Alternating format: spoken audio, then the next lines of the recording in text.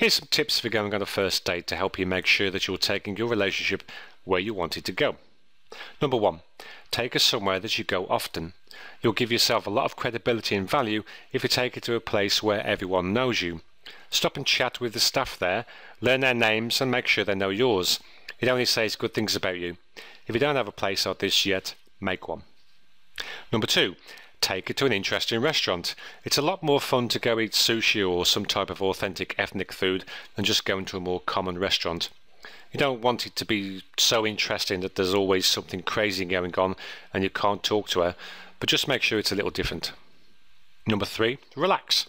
The more you relax and show that you're comfortable, the more your date will relax too.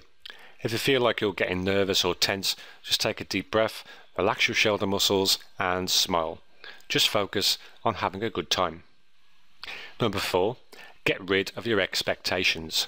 So many guys that I meet wrap expectations around everything they do. They think buying dinner equals she's going to be my girlfriend or wife.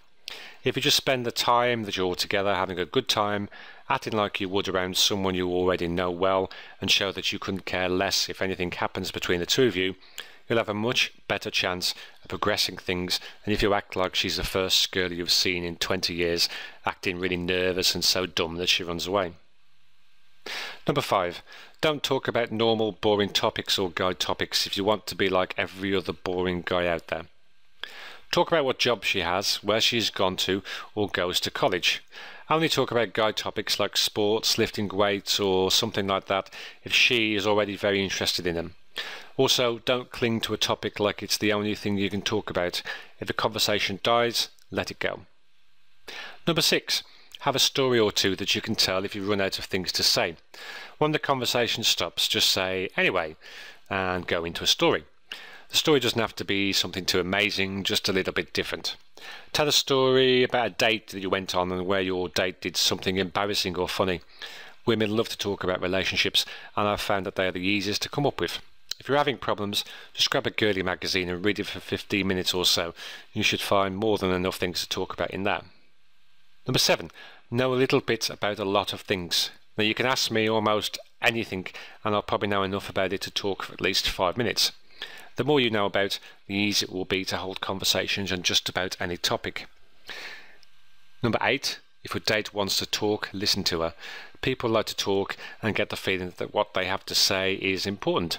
This doesn't mean that you should ask her endless questions trying to get her to talk. If she's not talking, feel free to, but don't interrupt her if she is. Number 9, don't try to impress your date. One of the worst things a guy can do is talk about how much money he has, what kind of a car he drives, or anything else that comes across as trying hard to impress. If you do have a cool house or car, let her find out when she sees it, and if she isn't impressed by it, don't be surprised. You're much better off by just being a relaxed, fun, cool guy than you are trying to impress her. And finally, number 10, have a plan. You should have your date planned in advance, and although you should have it planned, you should also be flexible. If something comes up that could be a lot of fun, don't be so rigid that you can't change plans. Your plan should be more of a guideline so that you always have something to do.